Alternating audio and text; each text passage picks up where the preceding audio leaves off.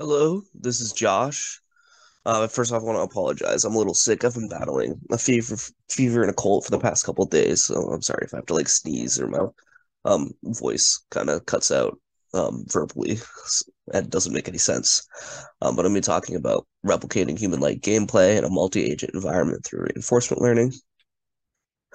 So for the outline of the talk, um, I'm just gonna give a brief introduction to reinforcement learning. We have two lectures on it. So, and one of our classmates already did a video and a paper review on reinforcement learning. So I'm not gonna spend like a lot of time on those details. But we're gonna look at paper one, where it's a basic reinforcement learning implementation, but in a complicated environment.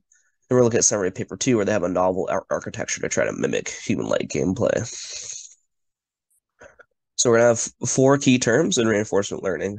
One of the videos I watched to try and learn reinforcement learning used the saying Area 51 just to remember them. But there's agent, reward, environment, and action. So agent is what's going to be doing the physical thing, or not necessarily physical, the thing doing the task. So in a game, that would be like Super Mario Bros. That'd be Mario. In the real world, that could be a robot. But it's what can take actions. The reward is what we're going to treat as positive or negatives to for our loss functions. And we have to define those for when they apply into our loss functions. And that can be things such as score or more like sparse rewards such as winning. Then we have the environment, which is what the agent exists in. So in a game like Mario, that would be the level. In a robot, that could be the real world. And then we have the action, which is things that the agent can do. So we need to train an agent that can take actions in the environment to maximize reward.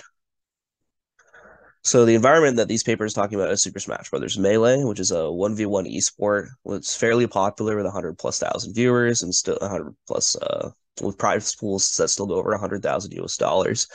It was made in 2001 and still played competitively till today. It's probably more popular than it's ever been.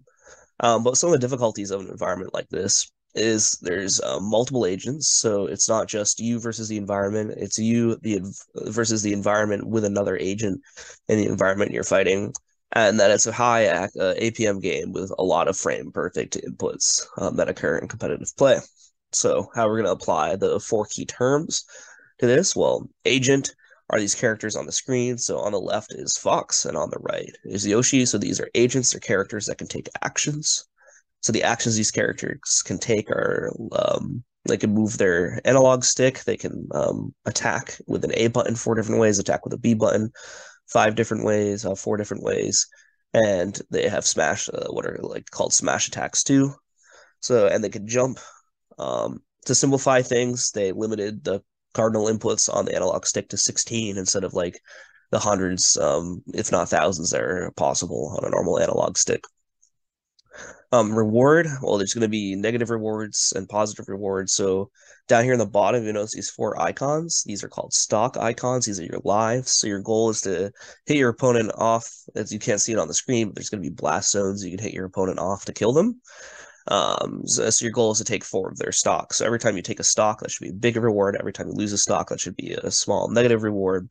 Every time you give percent, that should be I said small. It should be a large negative reward and a large reward. The percents is basically how far you get knocked back. It's kind of like the damage you've taken. So giving percent is good, should be a small reward. Taking percent is bad, it should be a small negative. And the environment is going to be the level, and we're going to treat the opposing agent as part of the environment.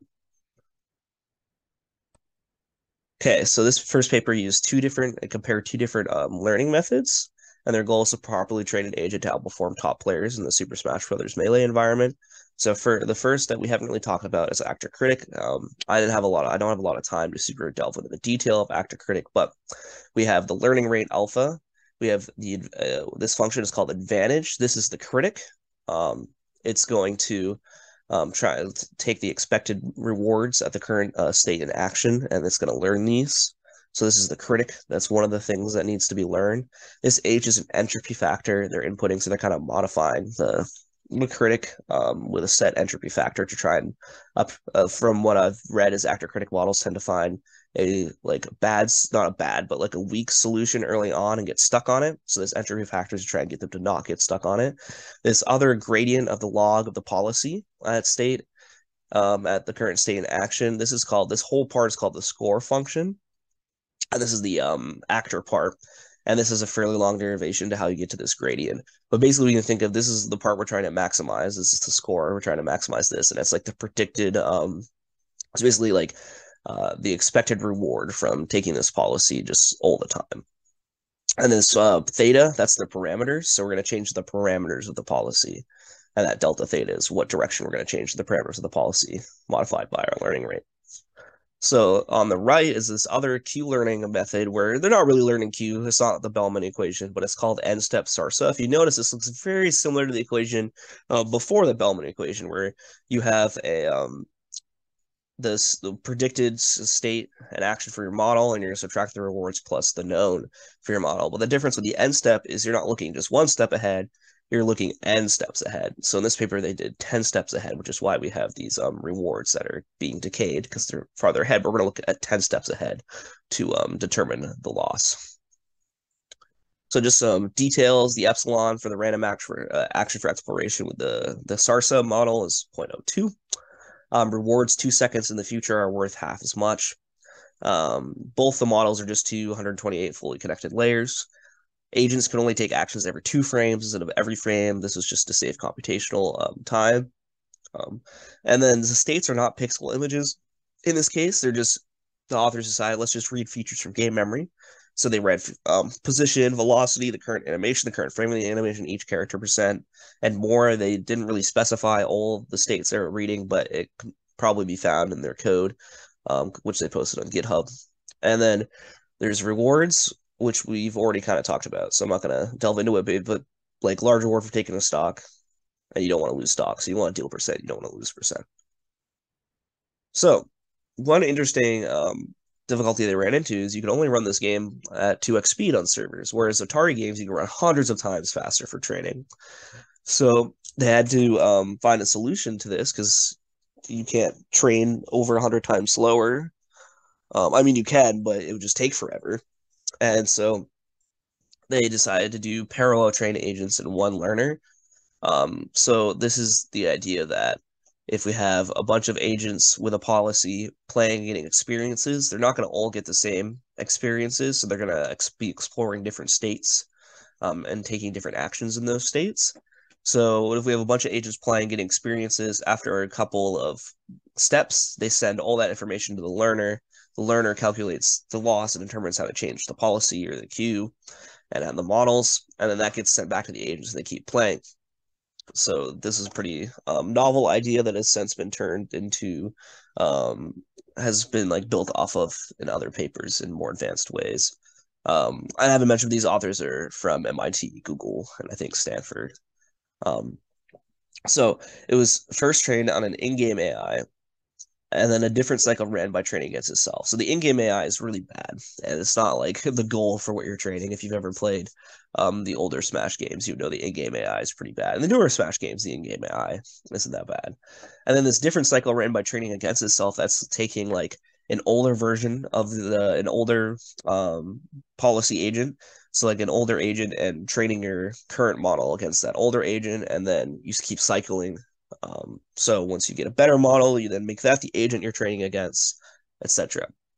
So kind of how actually that's how AlphaGo learned, is by playing against itself.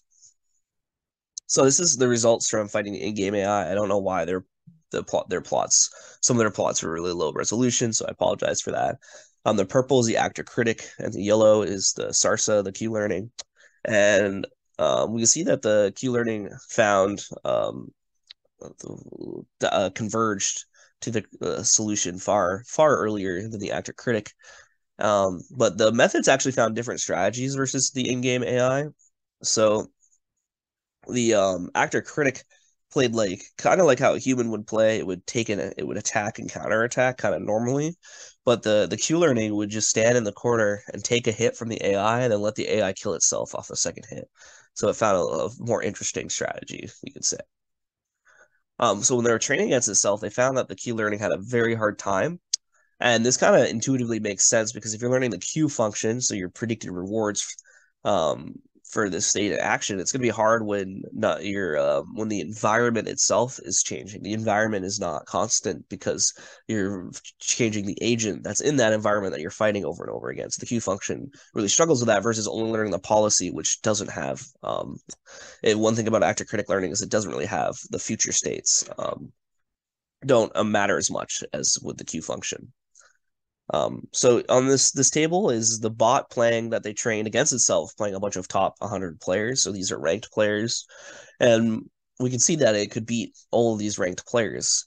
And that only some weird, unique strategies could beat the bot. One was like just crouching in the corner, and so these unique strategies, the bot probably did not, the agent probably did not find, from playing itself. And one thing they did some transfer learning, where okay, why don't we take a character and there's multiple characters you can play in the game. Why don't we train it on as one character and then make it play another character and see how long it takes to train? Um, so these numbers are just the time and hours from scratch versus transfer learning.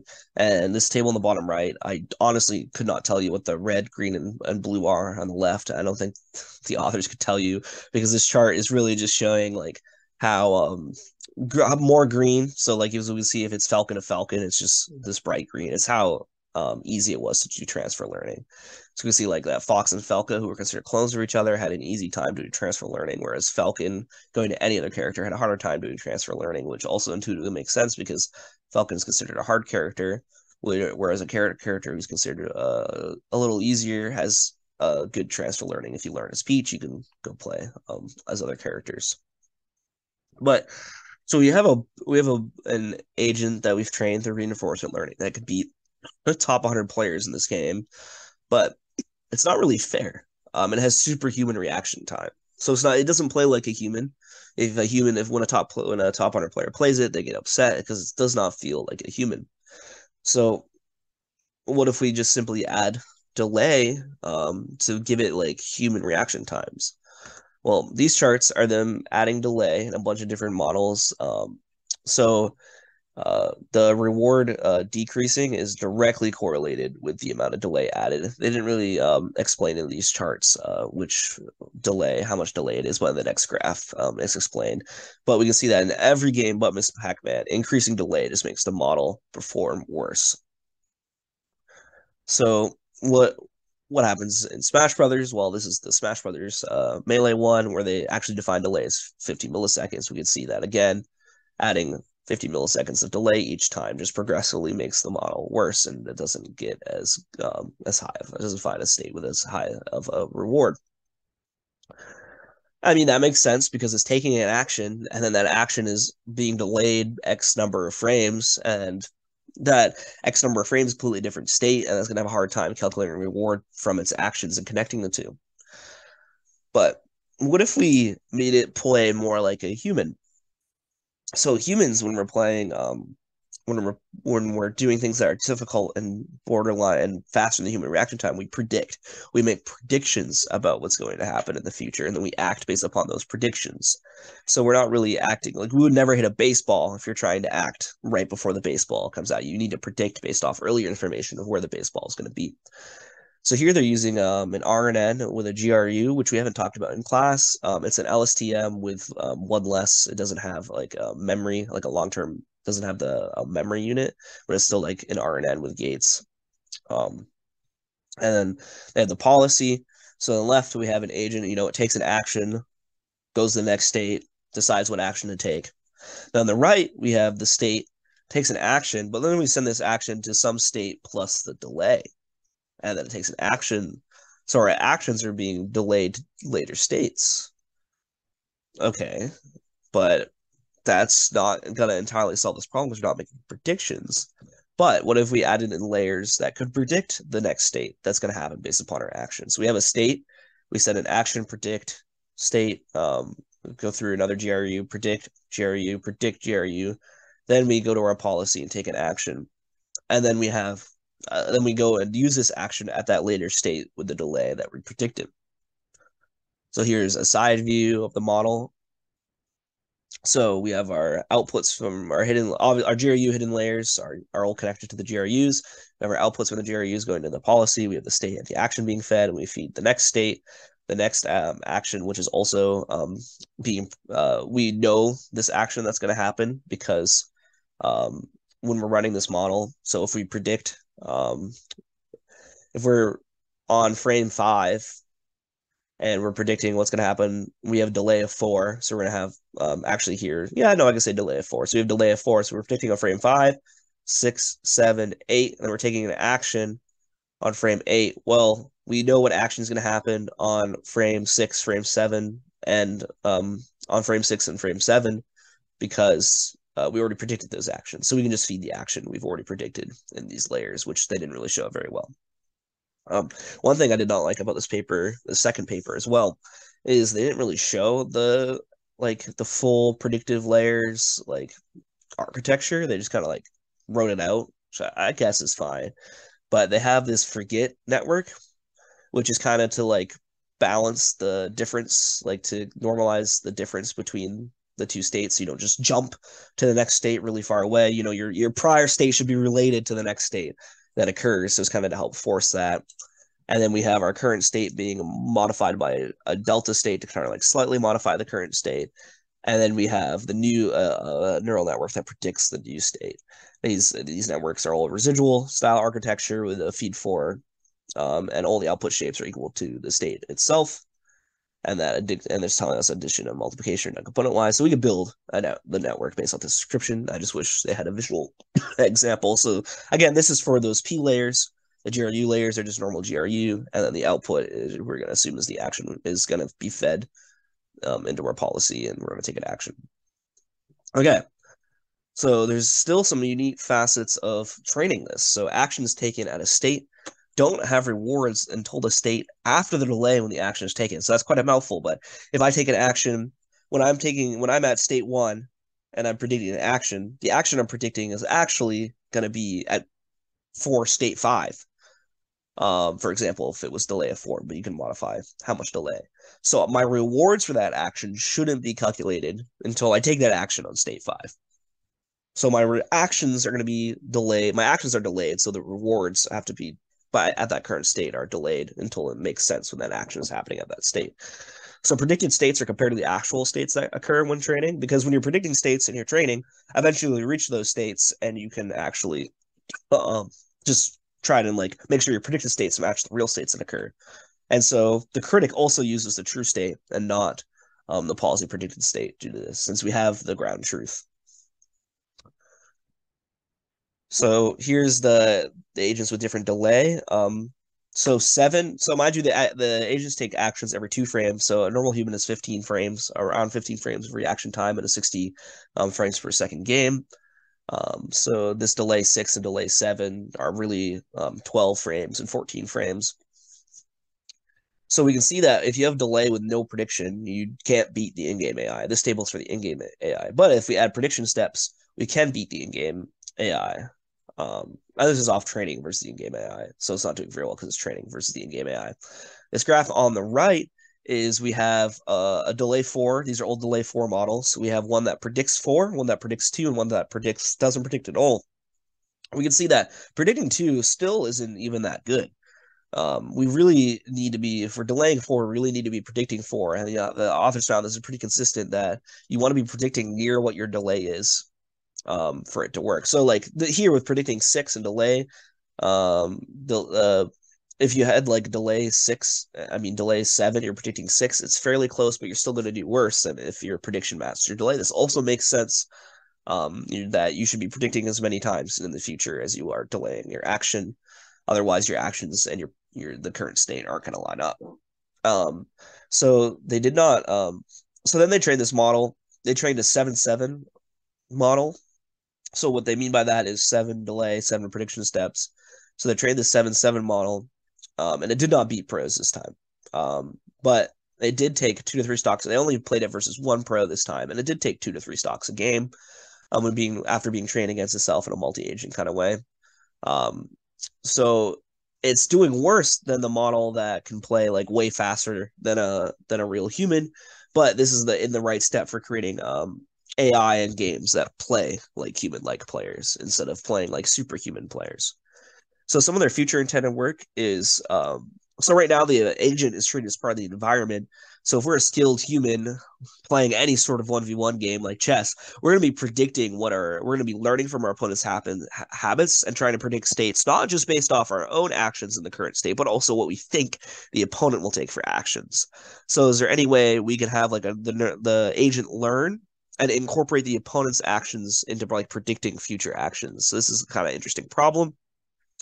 The other thing is something that was kind of surprising to me is the RL, but also makes sense intuitively, is the RL agents had to over input actions because you usually don't take no action as one of the possible actions for the neural network to do. And so they tend to over input actions when compared to top level humans. For example, in StarCraft 2, which is a real time strategy game where you're using mouse and keyboard, the average human player is doing like 500, 800 actions per minute, but the like really well trained reinforcement learning AI is doing 1,800 actions per minute, but they're performing similarly. And so if there's a way we could force reinforcement learning agents to find solutions with fewer actions, would this help with learning efficiency? Um, and I also just want to point out that there's been like there's like a deep learning kind of like sub community within Super Smash Brothers Melee. So here's some of the GitHub, specifically the second GitHub. The first GitHub is for these two papers. The second GitHub is like a more modern version, but you can like emulate this game on your computer and play it online. So people actually will host AIs they've trained online and let viewers well, you can see it on Twitch or on different platforms and let viewers connect and try and play them. There's tutorials on how to create and train your own AI in this game, and they've gotten a lot better. Um, I've connected to and played one before. I play this game a lot. I'm number one in main, which is kind of like why I was interested in looking into this game because I play this game competitively.